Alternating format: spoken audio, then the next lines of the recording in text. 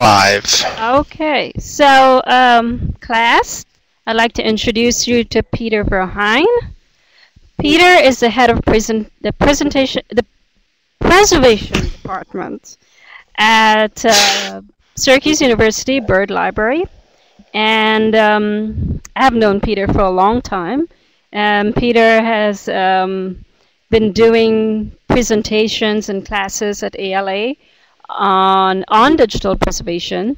He has been in this game for a long time, very much into the, let's say, the inception of digitization, when it really became mainstream. And he has a wealth of experience. He's a great person to know if this is an area of interest for you. And Peter, I'm going to let you take over from here. So you can mute me and Okay. start with your presentation. All right. So welcome to this presentation on digital preservation. Angela, thank you for the introduction.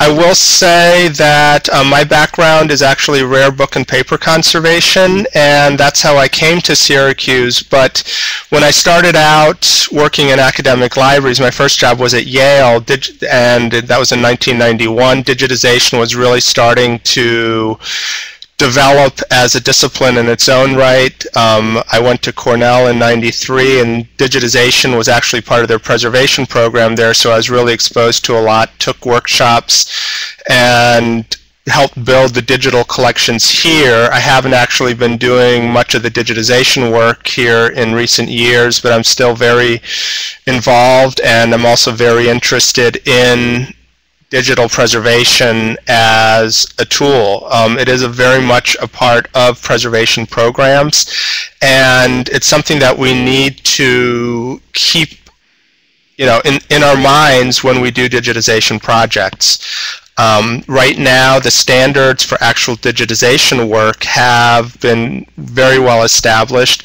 Digital preservation is coming along very quickly, but there's still a great need for building awareness about it, for the tools and resources that are required, and actually developing the programs. Very few places have really firm in-house digital preservation programs. They're all working using different digital preservation tools, but on the in-house side, I don't really see as much happening programmatically as, let's say, with book and paper conservation.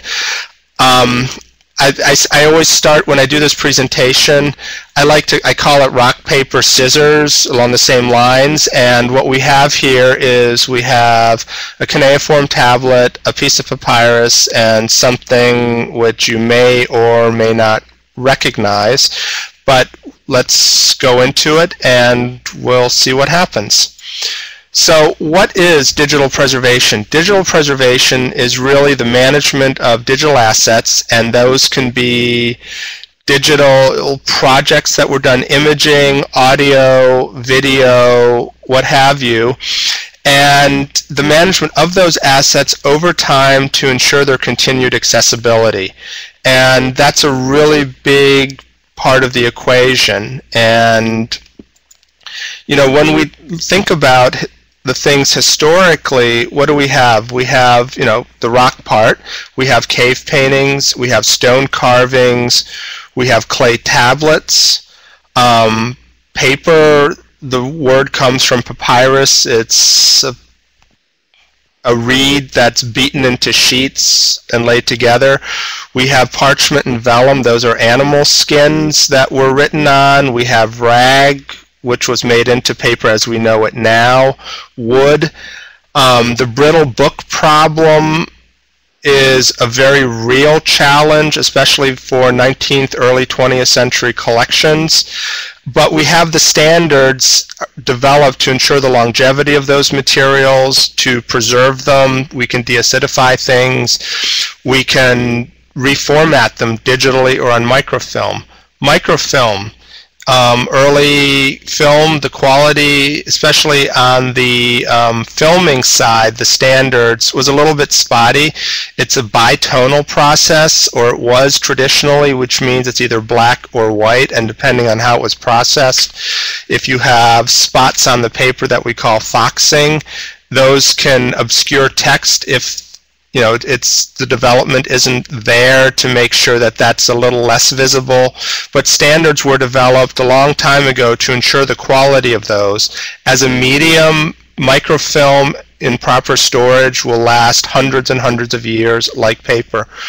What do these things have in common? What they have in common is that despite whatever problems there may be with them, they remain readable. And can we say the same thing about digital things that we have created? Media and storage devices degrade and become quickly obsolete. There are replacement costs. Every once in a while, you'll see appeals for old hardware, software, so that people can read, 5 1/4 discs or older. You've got computer punch cards. There's one manufacturer left of those in the country. You have tape, which can degrade. There's a problem called sticky shed with polyester tape. When we're talking about software file formats and operating systems, those can become obsolete, and they may not be backwards compatible. You've got proprietary encoding schema, proprietary hardware. Syracuse in the late 80s, early 90s was actually on the bleeding edge of digitization. There was the Kellogg project, which dealt with adult education materials. Large amounts of manuscript materials were digitized. It was a proprietary format. Before that project was finished, the vendor for the hardware and the software went under. The media is unreadable. The files were lost. It was a complete waste of time, except for the experience of going through a digital program before people were really thinking about them on a large scale. Files can be deleted. There was an early working group on digital preservation that had a listserv. Those postings were archived and lost at Yale. The archive was able to be recreated later on, but only because 1 or 2 of the subscribers from almost day one had kept every single email.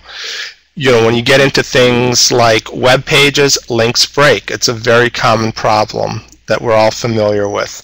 But, if any of those things fails, that content is gone, possibly forever. What are some of the digital preservation strategies that we have? There's refreshing, which involves periodically moving a file from one physical storage medium to another to avoid physical decay. We all know that CDs do not last forever. There was a project that I was involved with where we got gold CDs, which are supposed to last hundreds of years from the vendor. And when we redid the digital project, moved it into Content DM here, we found that 1 or 2 of the CDs were unreadable. That was not good. We had to rescan everything. Granted, in 500 years, who's going to know what a CD is or how to use it, but to have the media break down so quickly was very problematic. You've got migration. Migration involves moving files from one file format to another. So if we talk about imaging projects, TIFF is the standard preservation format for those. JPEG 2000 is more current. It has a lot of the same benefits of TIFF, which mean the main one being that it's lossless. So when you compress things, you're not losing anything. After JPEG 2000, something else might come along. So far, TIFF is still the standard, but it's something that you have to remain very aware of, and you don't want to miss any generations. When I was here initially, we did a database in very, very early version of FileMaker. A year or 2 later, those files were unreadable. one of the things that I had done was save it at the lowest common denominator, which at that point was a CSV or a tab file, text-based. We were able to re-import it from there, but the original format that it was created in was lost. And then there's emulation, and that's something that mimics obsolete software and allows it to run in whatever environment you're in. And it's actually very common for arcade games and similar things. It's a way that I can relive my misspent youth playing things like Defender or Pac-Man in the original mode. So when we plan for digital preservation, you really need to think about all those different things, and you need to be able to manage each format in an archive. And so you have to think about specific strategies for doing risk assessment. You need to establish policies, and a big part of that will involve working with bibliographers, curators. Data curation is a very new field that's growing very quickly. Catalogers, faculty, to determine selection criteria for what assets to preserve. Just because storage is cheap doesn't mean that you don't need to be critical about what you're choosing to preserve in a digital environment, just as it would be in a paper-based environment. You really need to incorporate those digital preservation workflows into existing collection development policies. On a very basic level, directory structure naming conventions are incredibly critical. You need to address intellectual property rights. You need to document your best practices. You need to develop metadata guidelines.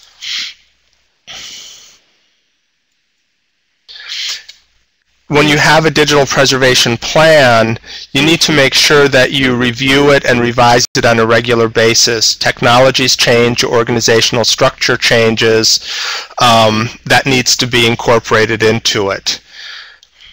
It needs to be a collaborative effort, and a big reason for that is buy-in. It's very easy, especially when you're dealing with things that you can't necessarily see. Out of sight is out of mind. You need to make sure that all stakeholders really buy into it so that it does become sustainable. And it requires resources and organizational commitment, and that's really the biggest thing. And everybody really in your staff across the board needs to think about the preservation of those digital assets the same way that they would think about the preservation of the print collection, where if they're walking through the stacks, they see something that's not right, they point it out to preservation. Same thing with digital. If you're working, if you have digital collections and you notice that something's not working, it's missing, point it out to someone, and that way you can encourage and help make that sustainable. Across the board, you want to encourage good habits and standardization, especially in things like file naming and directory structure. And that's something where that collaboration is really, really critical. Excuse me while I grab a drink.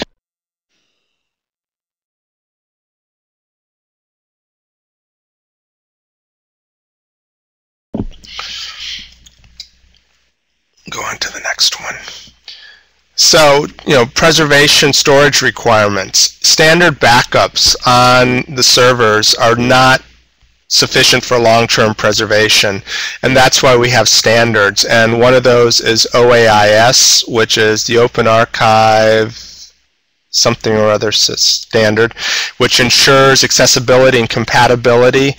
You need to have audit reporting. You want reports on data integrity for everything that's in there. Those would be something like your checksums. And that's something that with our audio materials we're starting to incorporate into our workflows, where we're checking those and recording them. You want to have regular backups to multiple physical locations. One of the things that I believe very firmly in is that if an institution is going to digitize its collections, that it has, it owns those. It has the sole responsibility for them, and it really should back them up and preserve them locally. That does not preclude using, thank you, Angela, using cloud-based services, but at the end of the day, we're still responsible for that, and services that are in the cloud that are vended can come and go. And you need to ensure data integrity. So, those are really key concepts. File versioning. You want to save a snapshot of a file at the point that it's amended, it's ingested, if it gets changed, and you want to track those changes and make sure that people can tell what version they're looking at. You want to have migration tools. You don't want to have to go back and change individual files. You want to be able to do it on a mass scale. So say taking if you've got TIFF images in there, saying that everything that's a TIFF will now be migrated to JPEG 2000, and apply that to everything that's in your repository.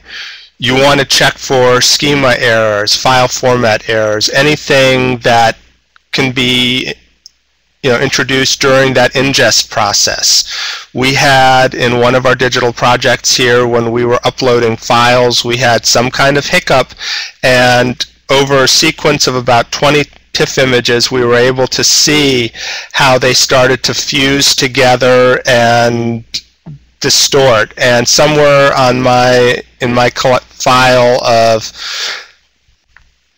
I'll call it my freak show of just problems, I have those. I wanted to incorporate them, but I, for whatever reason, can't find them right now. That's a digital preservation problem. And you need to have security so that whatever you have on the servers can't be changed by unauthorized people or systems. Ideally, you want it to be self-healing, so the system notices that there was a problem, it looks at what was there, can possibly replace that file with an older version of the same file that has the exact same attributes, and you want to make sure that you're not introducing viruses into the system. And all those things are what we call attributes of a trusted digital repository, or TDR. And I'm not going to read through all of these, but basically they state the obvious, all the things that we need to be doing, and the biggest part of that is the institutional commitment to preserving those assets. If there were more people here, I'm sure that we could have some really good discussions about this. So, I'll just go back to the Trusted Digital Repository. But the biggest part of it is the institutional buy-in, that commitment at the end of the day, with dollars to pay for staffing and to pay for the migration support of those assets. If that goes away, the digital collection can very easily be lost forever. It's a little bit harder with book and paper-based collections where you still have the stuff hanging around. Yes, the building can burn down, everything can go up in a puff of smoke, but even if I'm looking at a moldy piece of paper that's been waterlogged, what have you, we can still salvage things. On the digital side, it's a little bit harder. So what we'll look at next are some of the tools that we have for digital preservation. There are cooperative projects, Locks and Clocks, which sounds like Dr. Seuss, but isn't. Portico, the Digital Preservation Network, that's a new initiative. We have hosted options. The Digital Archive at OCLC is one of those. And then there are tools that can serve digital preservation functions, but are really designed more as institutional repositories. And then an OCLC product, Content DM, which is for delivering digital, mostly image collections. So on the cooperative project side, we have LOCKS, and LOCKS stands for Lots of Copies Keep Stuff Safe. And when it was started, at this point, I think it's approximately, it might be going on not quite 10 years. it was a grassroots effort. It's an international community that Syracuse is a part of, and what that involves is that each library has a server called the Locksbox, and we download all the content that's in there. And when Locks started, it was focused largely at more open access type of publications, but over time it's taken in print-based publications that have digital content, other subscription-based digital journals, and what happens with that content is, as a Locks, and I'll get to your question in a second, Angela, as a Locks participant, we agree to copy all that content into our box. It requires a minimum of 6 institutions to commit to preserving a title, and what Locks does is it compares all the people who are preserving that content. It compares their files with each other, and if it detects a problem, it basically takes the content that is still intact and copies it over to the box where there was a data error and replaces that. On our end, it's really not a lot of effort at all to run a Locksbox. I work with our IT people, and they upgrade the server as needed, make sure that that's running, and what we have done to basically eliminate the challenge of picking and choosing among titles we want to preserve, we just say we're going to take everything. So every couple of weeks or so, Locks will send out an email saying there are 800 titles from Highwire Press, Francis and Bacon, and some others, and we go into our Locksbox and basically select all the titles. Select all is the easiest way to do it, and then it just starts crawling and ingesting. It does check to see whether we are allowed to ingest that title. So if Syracuse University Library does not subscribe to a certain title, it'll kick back an error message to Locks and it'll just skip it. But that is the basic process, and you really don't know whether or how it's working because it's insurance policy. But the plan is that if a publisher goes belly up or there's a trigger event which causes people not to be able to access it, that in the system it'll automatically switch to the Locksbox and deliver that content to whoever is looking for it. And this software is open access, it's freely available, and Locks has started asking for donations based on how big your library is, but the software itself is free. Clocks is the controlled version of Locks, and it's a joint venture between scholarly publishers and research libraries. It's part of the same initiative as Locks, and the same model, but this is where Locks and Clocks are kind of fusing together, and there's content overlap. But it was aimed more towards working with publishers rather than working with the smaller open access kind of organizations, which are a little less structured. I actually, for about 8 years, published an online open access journal in the Book Arts, which is a part of the Locks project, so I was able to learn how that worked from the publisher's end. And it's not terribly automated, but it works, and there's a lot of communication that goes back and forth, but it is a very labor-intensive process because they need to manually select all those titles, and as publishers we need to submit information to them so they add it, so then the next time a crawl goes out you find it. I can't, as publisher, automatically add my content. Portico is another project, and basically Portico worked directly with the publishers. Although I didn't address it verbally when I was talking about Locks and Clocks, those will migrate the bit stream of the contents. If you have PDFs, It'll continue migrating the PDF format. At some point, it may take that PDF and migrate it to the next format. On the other hand, Portico creates a standard format so that they only have one thing to migrate. That's a really big difference between the two, and Portico is supported by the publishers but also by the institutions that subscribe to it. And it's largely focused on non-open access. They have both of these initiatives have collection development missions, and they've moved a lot closer together. And so that's a typo on my part, should say there's now a great deal of overlap between them. But there was also a report that was done by Cornell and Columbia, and you can see there that how few of the e-journals that are actually out there are being preserved by any of those initiatives. When you look at what libraries are holding and what's out there. So it's a very sobering figure. But Angela, to your question, is there a preference among these?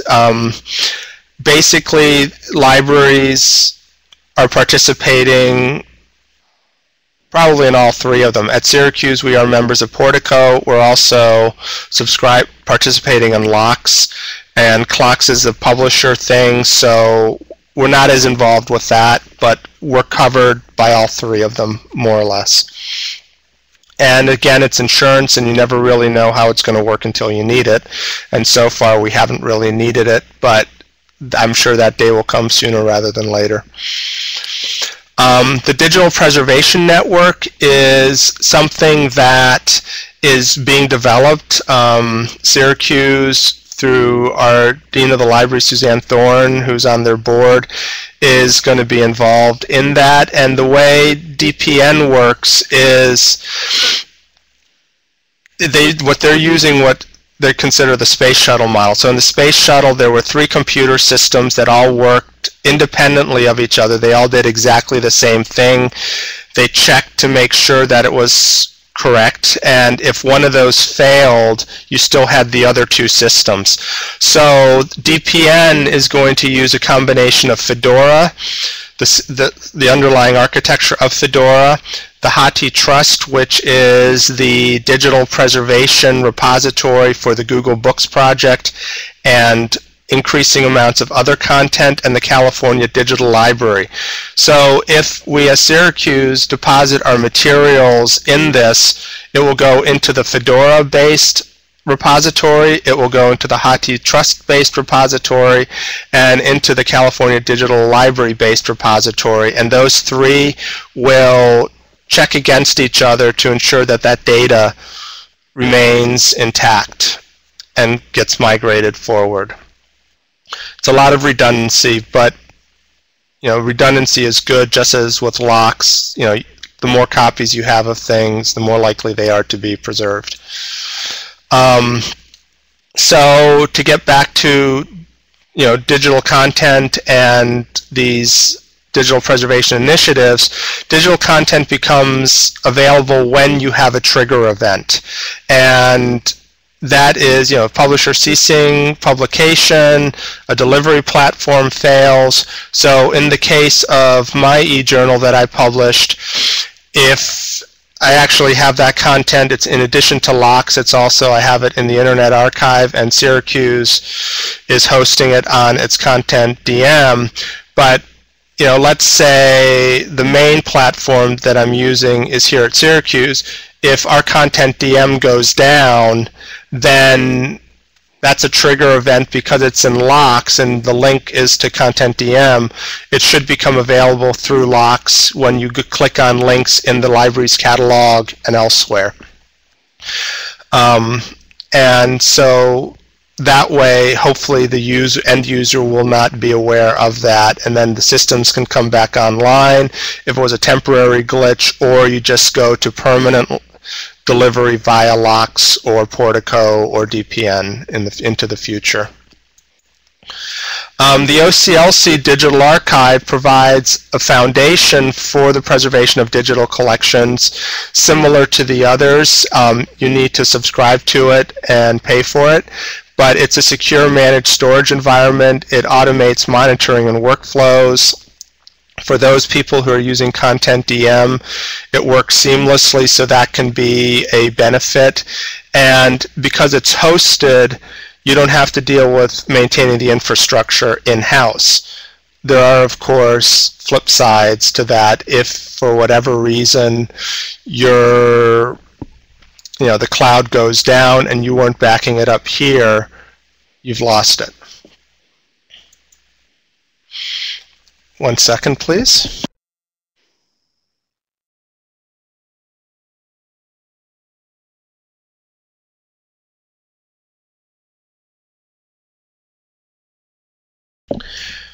DuraSpace is something new as well, and that came out of a merger between DSpace and Fedora, which are repository tools. DSpace was developed at MIT, I believe, and Fedora was developed at Cornell, and they're institutional repositories is what they were developed as. But over time, both of them, and now as DuraSpace, are becoming a preservation environment more than a repository where, if we look at Surface here on campus or any other institutional repository, it's a tool for providing access to research and not necessarily a digital preservation tool with all that infrastructure on the back end and organizationally. But it can provide that and provide the core of a repository because of the metadata and how it controls that, and things like versioning of the documents themselves. So if you have changes, it can it'll keep copies of those going back in time. And you can, if you have a problem, you can always go back. Content DM is a digital image repository. We use it here at Syracuse. A lot of other institutions use it as well. And it provides a secure, managed environment for a variety of file formats, not just images. So we have PDFs in there. We have sound files in there. But it was originally developed for images. And it works quite well. It's very basic. It's based around Dublin Core, and as Dublin Core is kind of the most basic of the metadata schemas. It can take your master images and create use-based images and store those. But again, it's more of a repository and not so much a digital preservation environment. But it can provide the core of one. Other institutional repository software, for example, there's bpress Digital Commons. That's what Syracuse uses for Surface. They back up those things. We can get copies of those backups, and we are now storing those on our servers. Our repository is about a little over a year old now, year and a half, and it's growing very, very quickly. We're using it for faculty research, publications, presentations, things like that. And, for example, I might take this presentation that I'm doing right now and put it into Surface in order to preserve it, as a backup to what's going to be online in Adobe Connect on the university servers. If they decide they want to use GoToMeeting, that archive will probably disappear, but this way it will have been preserved in one form or another. This is kind of a schematic of what we were proposing as a digital content management solution for the university. Excuse me. Not just the library, and this is from 2009. Our conversations about this kind of ebb and flow, and we're slowly working towards it by joining DuraSpace. I think we've pretty much made a decision, but we're still going to want to my mind, back up things here. But if we look at this, you've got your you've broken it down by your stakeholders and your environment. The stakeholders are the content creators. That's the Special Collections Research Center in the library here. That is where the bulk of digitization efforts has been centered. When libraries do digitization, it is generally of their primary research materials housed in special collections. So image collections, from photographs, things like that in special collections, correspondence. A really big project for has been the Breuer project. Marcel Breuer was our architect, started during a little bit before the Bauhaus period, greatly influenced architecture throughout the world in the 20th century. We have the bulk of his papers and his plans and his drawings here. We've been digitizing those. That's that kind of content. The Belfer Audio Archive is where we have one of the largest collections of historic sound recordings in the country, if not the world. We've been digitizing there for about 5 years now. DISC, which is our Digital Imaging Center, that's kind of an in-house operation. They create content for special collections and other areas of the library. Right now, they're also doing a lot of digitization of print-based documents for our institutional repository, Lightwork, which is a photographic center on campus next in Watson. That it's not like Photo Center where they go out and take pictures of events on campus, but they do, it's art photography, very important and significant projects and residencies and things like that from noted photographers. The University Art Collection has a digital archive of its materials, and where we have the SU faculty and academic programs, that's the Surface Stream. And when we were initially talking about this, there's a company called EMC, and they have this black box called a Centera, which is huge, and basically it ingests everything, and you can access it through various delivery tools. It manages, it's self-healing. If it detects problems, it fixes them automatically. I believe that that box with the software would have cost the library or the university $500,000 back in 2009 for the kind of content that we were talking about. It's not something that we went with. But then you also have, the content delivery tools that would plug into that. So Content DM could have pulled into, it's pulled the content from it. Course reserves for our media, streaming server, our repository, we called it eCommons, it's now Surface, but also copyright restricted materials, and it can manage and deliver that content to any of our users who are the general public. They're students here, they are faculty, basically everywhere. But this is kind of outlines all the different tools that, and sources of content and how you would manage them. And in this, you would be using that OAIS model and seeing how things go.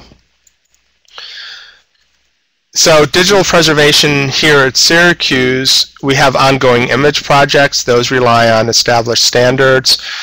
We have ongoing audio preservation at Belfer. We have a studio there which is part of the preservation department.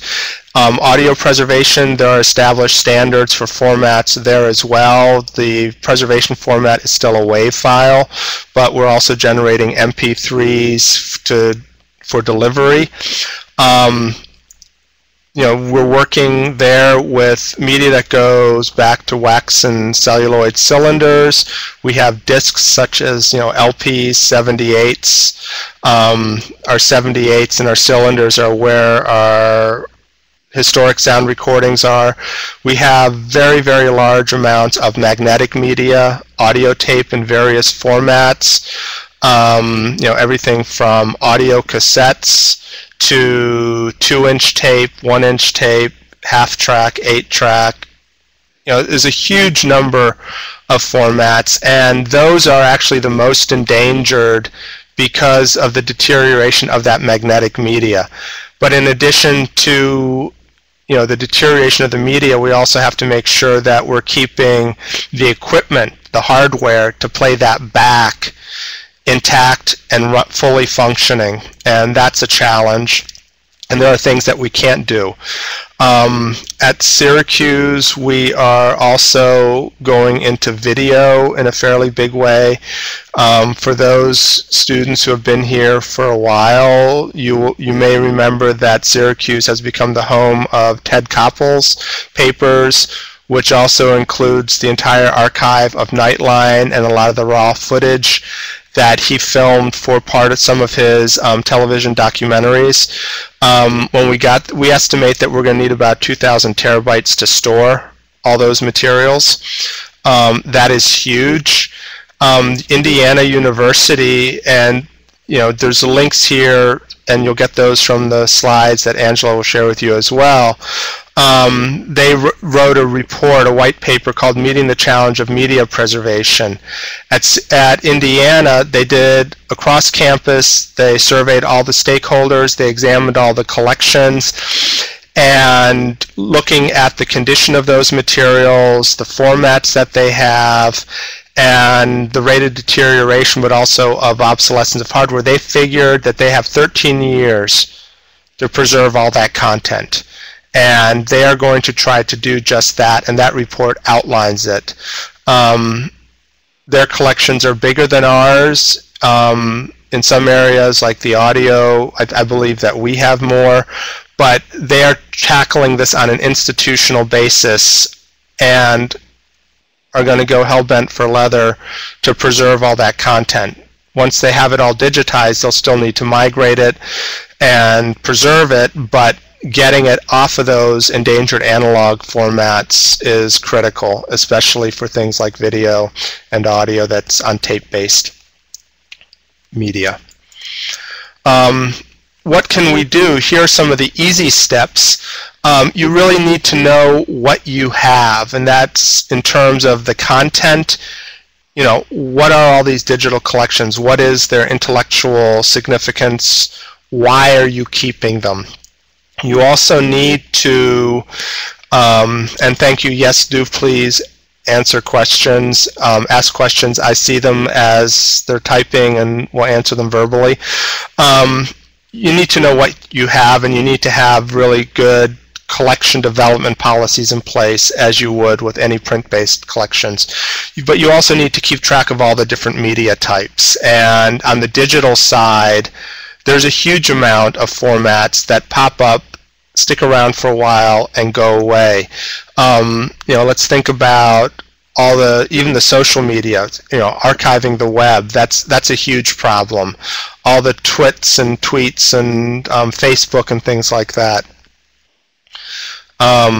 And Alicia, when we're heading towards the end, and feel free to ask, and we can go back and answer your question. You need to organize and maintain a directory structure, just as you do on your PC. Hopefully, you need to know where things are stored, and organize it in a way that's logical. So if you've got image files, you may want to have all your TIFF images organized by collection in one directory, all your JPEGs in another, that kind of thing. You want to limit the archival formats to stable and established types. Yes, that means you may be hanging on to something that you're not quite sure of for a while, but at some point in time you may need to either say we're going to preserve the bit stream of this and hope that someone can emulate it, or you're going to migrate it to something else and preserve the essence of it. You need to migrate forward or backwards, just as I mentioned a while back with the early FileMaker database. Go to your lowest common denominator. That could be a text-based table format like a comma delimited or tab delimited for that database. But you may lose a lot of the more interactive features, but you're not going to lose your core data. You need to make use of metadata. You need to gather it. If you don't know what something is, you might as well not have it. And it's easier to keep track of that metadata when you create it, so that you don't have to go back sometimes especially the technical metadata will be embedded in the file when it's created, and that helps a lot. But you still need to know, especially if you're looking, and we get this a lot with images or audio formats. You look at something and you say, I have no, you have a glass plate negative, you see a house, you see some water in front of it, you have no idea where that house is, what that body of water is, although it's the Erie Canal connection, so it may be somewhere along the Erie Canal, at least you hope so. You need to keep control of the intellectual and physical content. You don't want to, I still believe firmly in this, you really don't want to use a cloud-based thing except for access. Vendors come and go a little bit too quickly. You want to keep and maintain obsolete hardware as needed, because in all likelihood you probably will. And you want to find partners to share those resources and costs. Gonna go, this is something that there's the digital, Library of Congress has a digital preservation blog, and this came across last week. It's called Digital Preservation in a Box. There is, I'm not going to click on it, but you can click on it when you have the slides or through the presentation. But basically, Library of Congress does a lot of outreach to institutions, but also to individuals. And it's about preserving your personal memories as well as organizational assets, and they've gathered all those in one place, and they're calling it Digital Preservation in the Box. It's a lot of resources and links to them at Library of Congress and elsewhere. Cute little graphic of bits and bytes and ones and zeros. There's further reading, and there's an article from Popular Mechanics from a while ago. It's written for the layperson, but it really describes those challenges associated with digital preservation very well.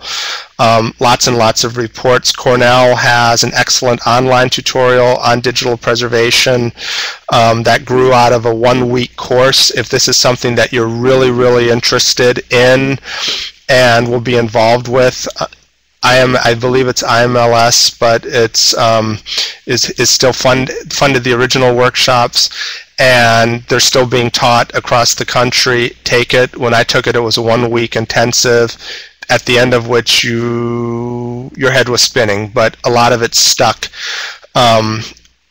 Trusted digital repositories, preservation metadata, and OAIS. For examples of collaborative projects, going to HathiTrust and LOCKSS. HathiTrust, again, is the repository in which the Google Books content that was given by libraries is stored, and it's a really good resource. And then there's also more digital preservation tools at Fedora and DSpace.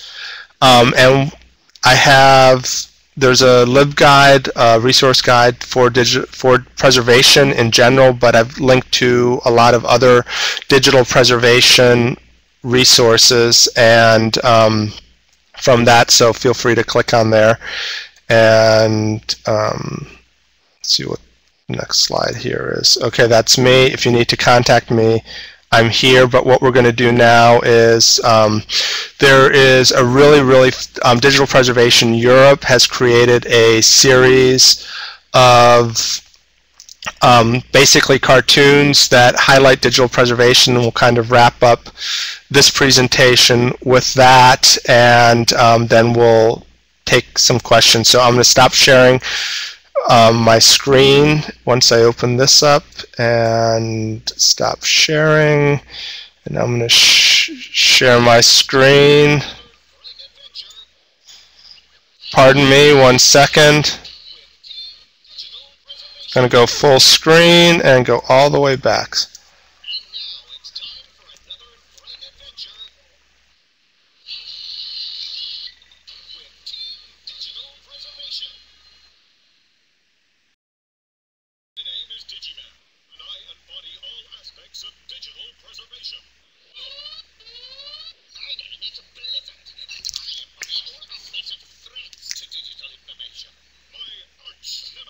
Guess what? Team Chaos have gained access to digital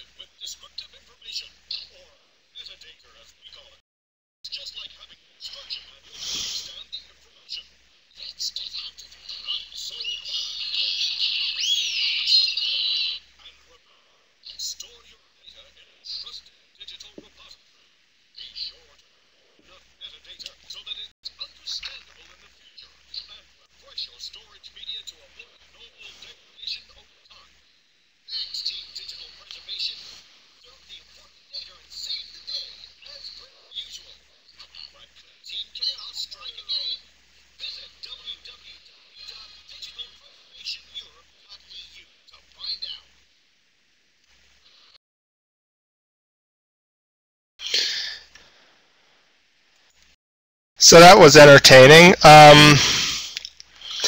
Were you able to, I assume that you were all able to see the video? No audio. Okay, so the link is in the, you couldn't hear. Disappointing. Okay, the link is in the slides, and it should work with the recording as well, but it's at the end, and it's also linked to from the LibGuide. I have no idea why the audio did not work. My apologies, and but when you click on it in the PowerPoint slides, since Angela has the native slides, that video will pull up and you will get the full audio. But basically what it did was kind of provide a silly scenario of digital preservation being applied and how it works. Nobody can hear?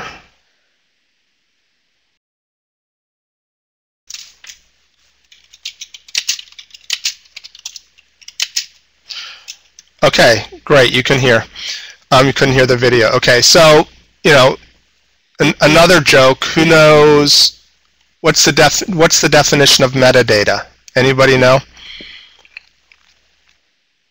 A word with 8 letters. So this, this concludes this presentation. So if you have any questions, please type them, and actually what I can do is I can just switch you all to audio, and hang on, since there's not many of you. Enable audio, enable audio, enable audio, enable audio, enable audio. So all your audio is now enabled, and theoretically you should be able to ask them verbally as well. Alicia, you had a question earlier on, and I see Mia is typing.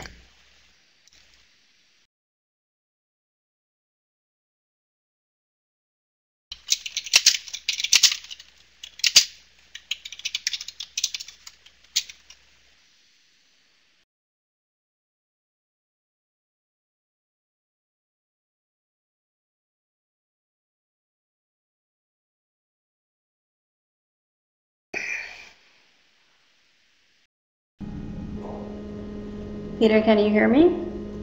I can. You're still here.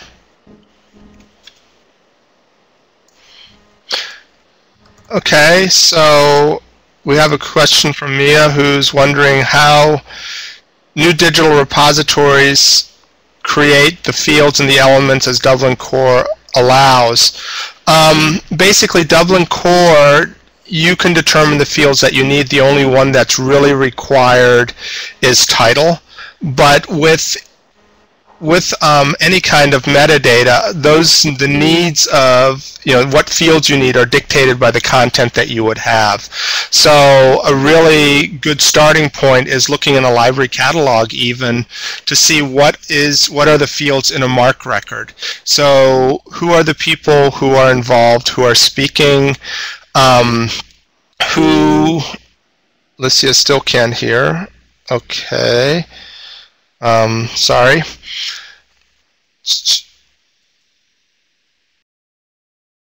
Who can the field? Who's the creator, the publisher?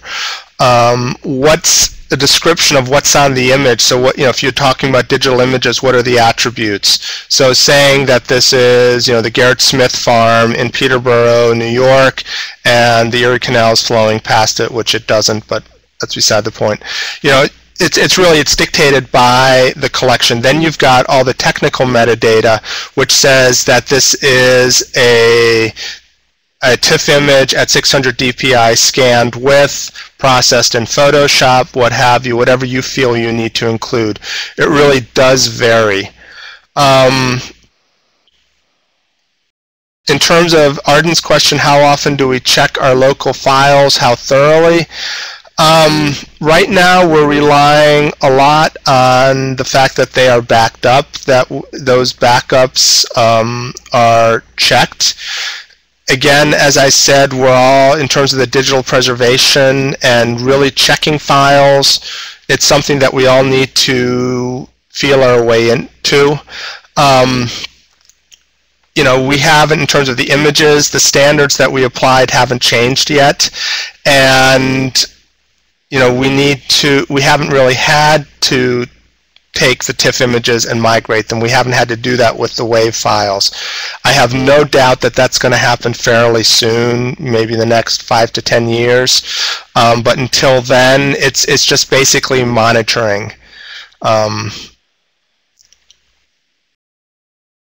In terms of do user testing of customized metadata fields,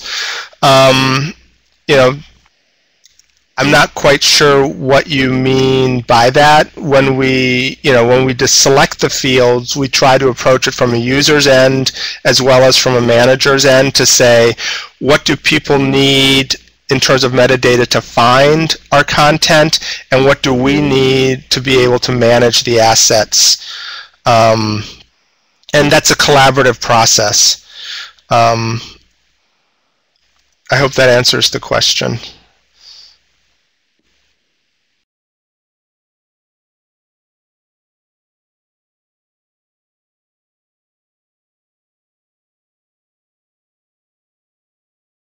Other questions?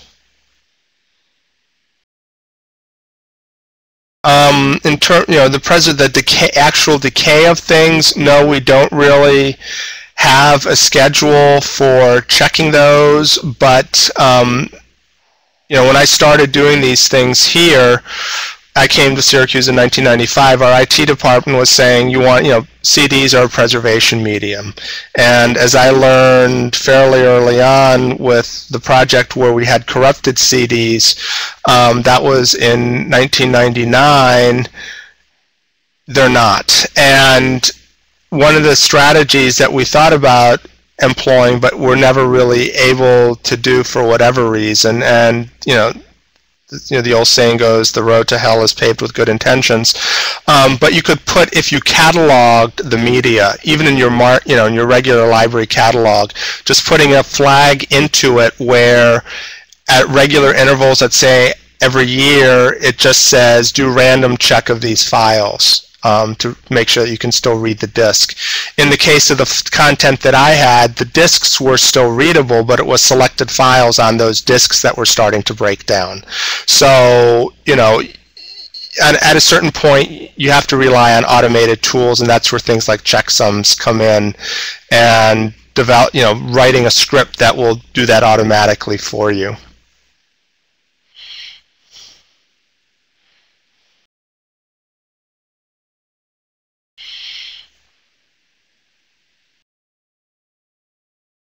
Anyone else?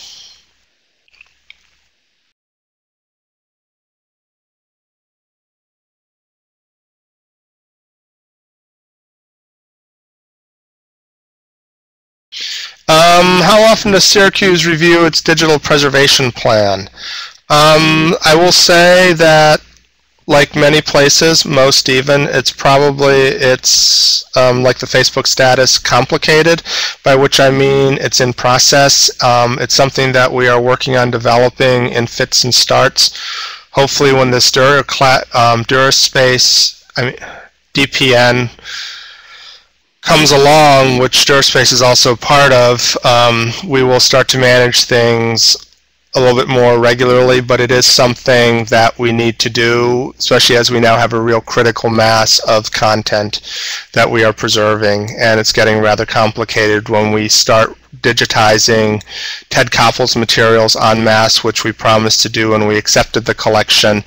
That's really going to push us over the edge in every respect.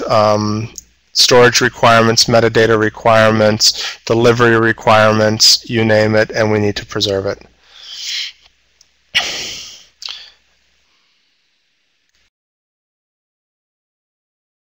And you know, you all have audio enabled, so if you want to ask questions verbally, we can. Otherwise, if there really isn't anything anymore, we can wrap it up.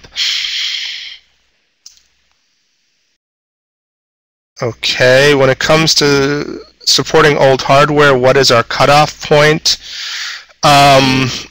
We are dependent on our IT department for our computer hardware and software. We are fairly up to date on just about everything in terms of the software that we use. You know, like Photoshop, we update that. Again, the file formats, the TIFF images and things like that, those are standard. The old hardware, we have not really made a concerted effort here to preserve that. I think it's on the computer side. It's probably something where we'd have to rely on a vendor or cry out across campus and say, hey, who's got, you know, a 5 1/4 floppy drive?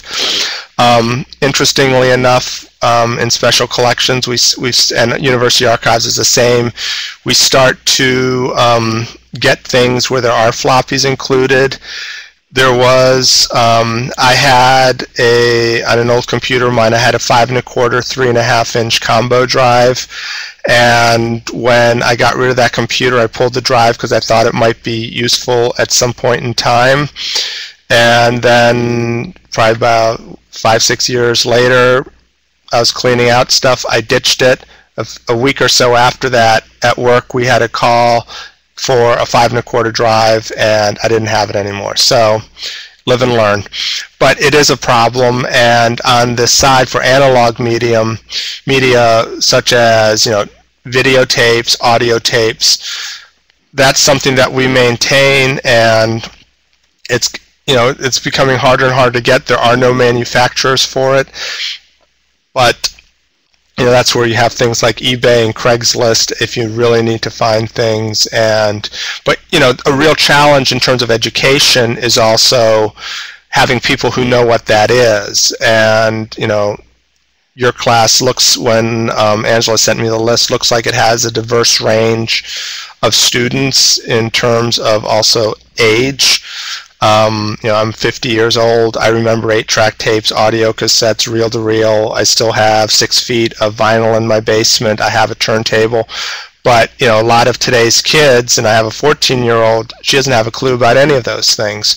So, you know, if she were to go into this field and then be confronted with audio tape, it could be a real challenge.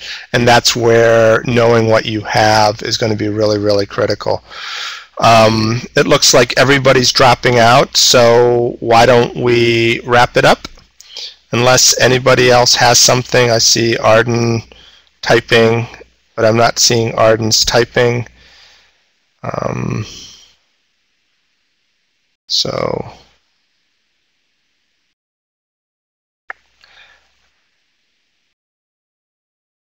okay. Anyone else? My contact information was at the end of the slides. If you have questions in the course of this class, you know, ask Angela, ask me. I'm available. If you're local in Syracuse, my office is in the basement of Byrd Library. Give me a jingle. We can set up a time. And everybody have a good evening, and thank you very much for attending. And I will save this recording and share it with Angela, and she will share it with all of you. Take care and have a good night.